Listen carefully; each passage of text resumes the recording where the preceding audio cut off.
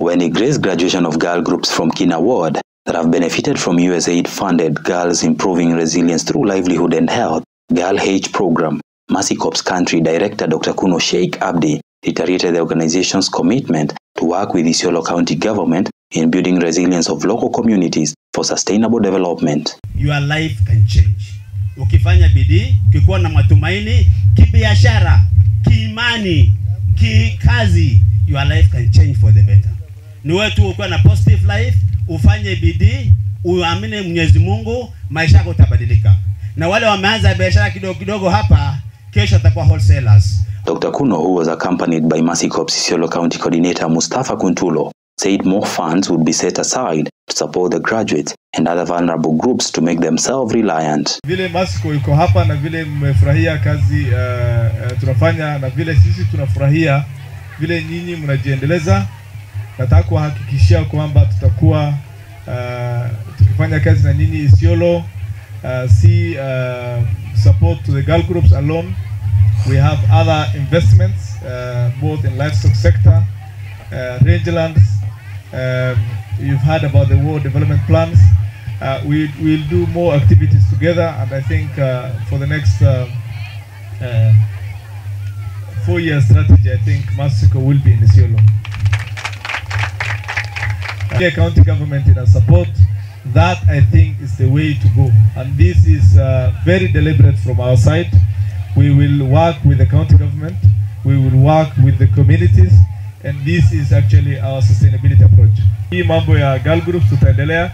There will be more funds coming to them, more trainings, but the request we have from you guys is please support us and support the girl groups.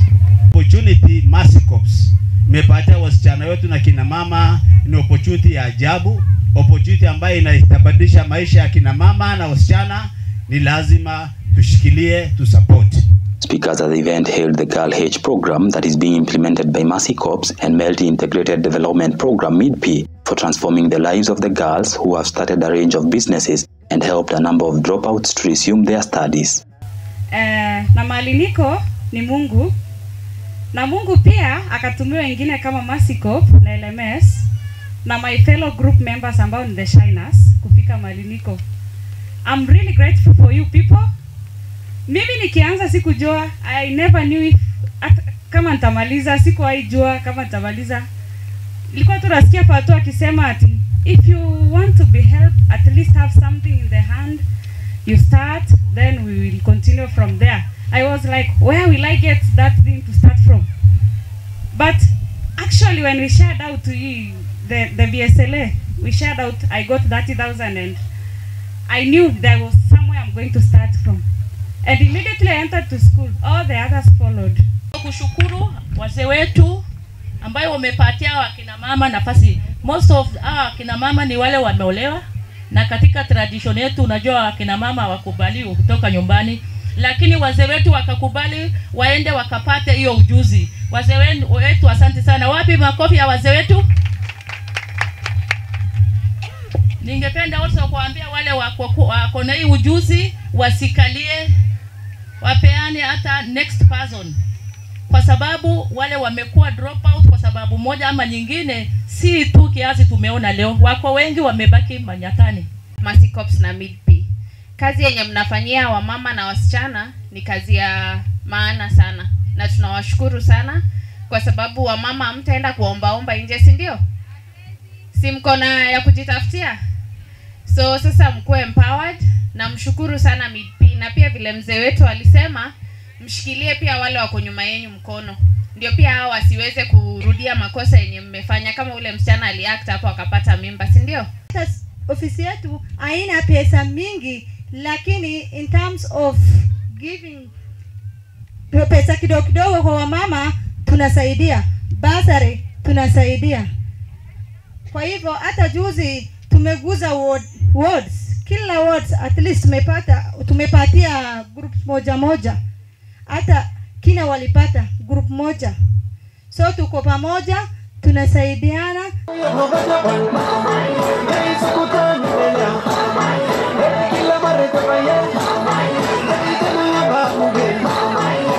following an appeal for operationalization of the County Youth, Women and Persons Living with Disabilities Enterprise Fund by Mustafa Kuntulo to enable the group's access financing. Deputy County Secretary in charge of partnerships Mohamed Boru assured of Governor Abdi Ibrahim Guyo's commitment to have the fund operational and revealed that some shillings 30 million would be allocated to the fund.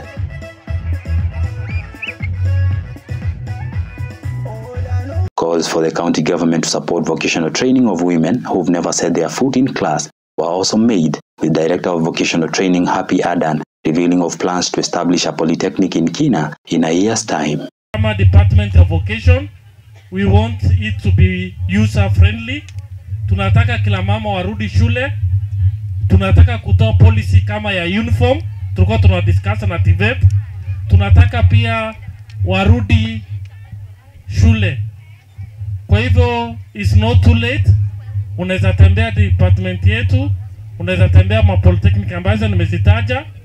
Mlango iko wazi. Timetable tutajaribu kubalance between wale wameolewa nafaa kushughulikia watoto na vile watasoma. Kwa hivyo department ya vocation tayari, na pia nashukuru Mercy Corp for your collaboration. Disregard of girl child education, teen pregnancies, early and forced marriages, as well as gender-based violence are among the obstacles that make girls in pastoralist communities unable to realize their full potential. They are not very far from the county and the national. Kwa hivyo, our area targeting out-of-school adolescent girls and young mothers from vulnerable families aged between 15 and 19 years, Girl H program improves well-being, education, and health access of the girls by equipping them with skills in reproductive health, nutrition, family planning, financial literacy, and business.